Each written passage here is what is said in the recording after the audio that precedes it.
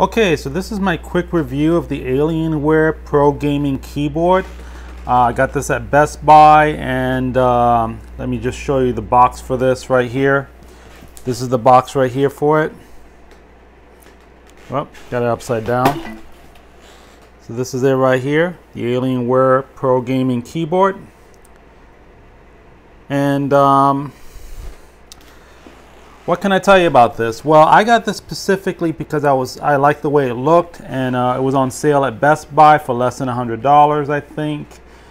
And so I was like, okay, I got to get this because I never had a mechanical keyboard before, let alone a gaming keyboard. I did try the k55. I don't have that now. I actually returned it to get this one. So let me just say right off the bat that if you're someone who's using Linux, you're a Linux user, and you're trying to find a mechanical keyboard that works natively with Linux, you don't have to program any programs or commands or anything. It just works with Linux.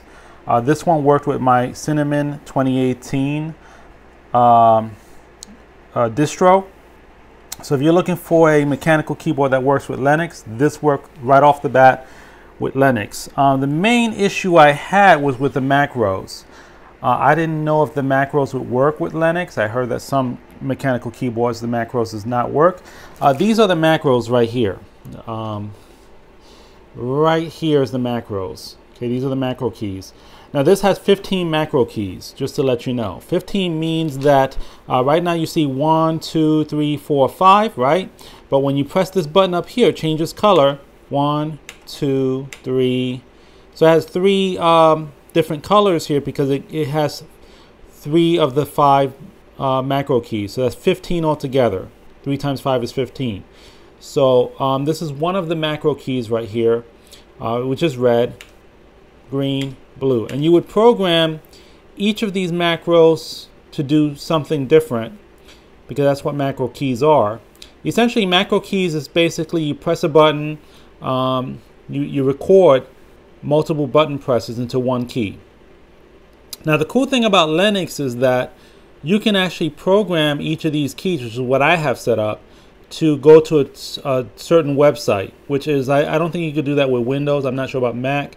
But basically, if I press 1 here, it'll take me to Indeed.com. Right now I'm looking for work, so Indeed.com. 2 would take me to Craigslist. 3 would take me to YouTube. 4 would take me to Google. 1 button will take me to a website automatically on my laptop, PC. Okay, so I'm going to demonstrate right now. I'm going to press number 1 on the macros up here for Linux. I'm pressing number 1 and it took me to Indeed.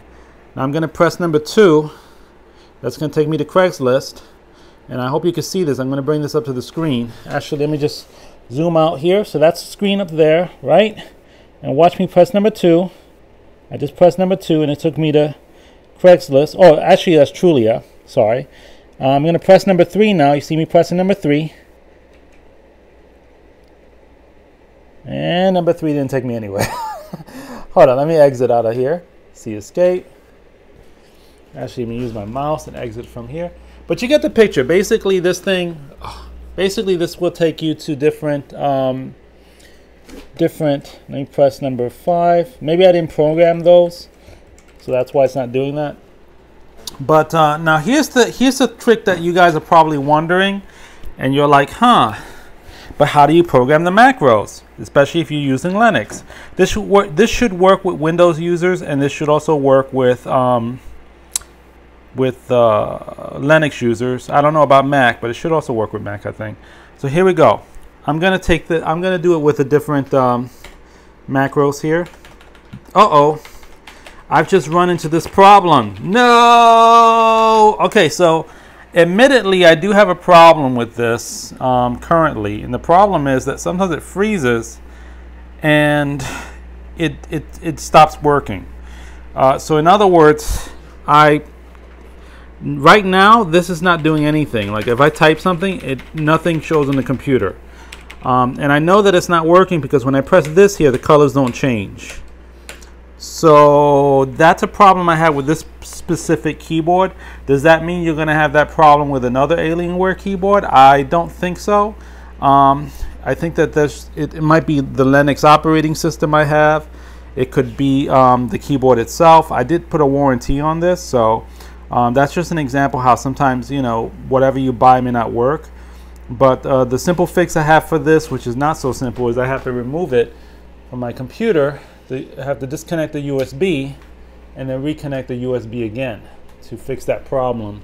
Yeah, it's a bug I've had with this keyboard so far.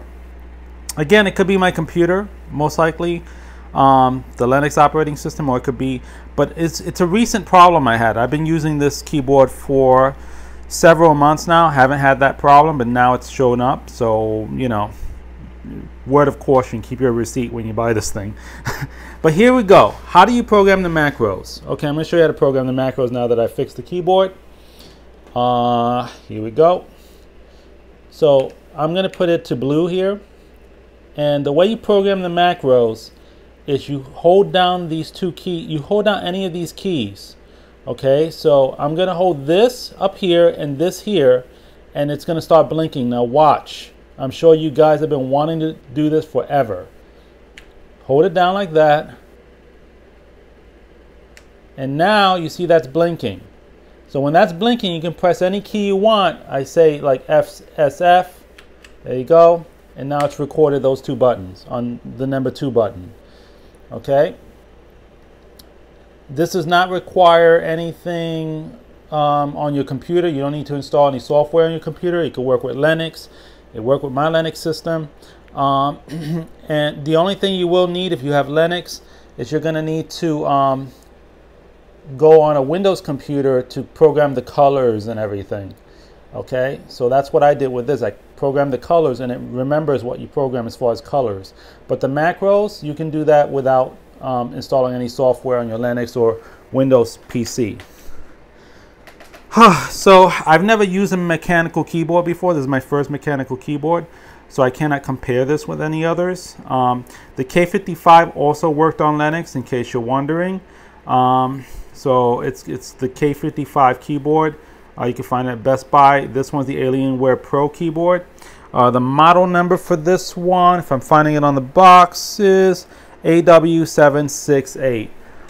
Again, you just saw the bug I had where it froze and it didn't work. That could just be my keyboard. I don't really care too much about that. If it's a bug that's continuous, I'll just, you know, use the warranty to fix it. But other than that, this keyboard is great. Good solid keyboard. I got it on sale, so I can't complain. And it worked with my Linux operating system with Cinnamon 2018. And that's my review of this keyboard. Thank you for watching, and take it easy.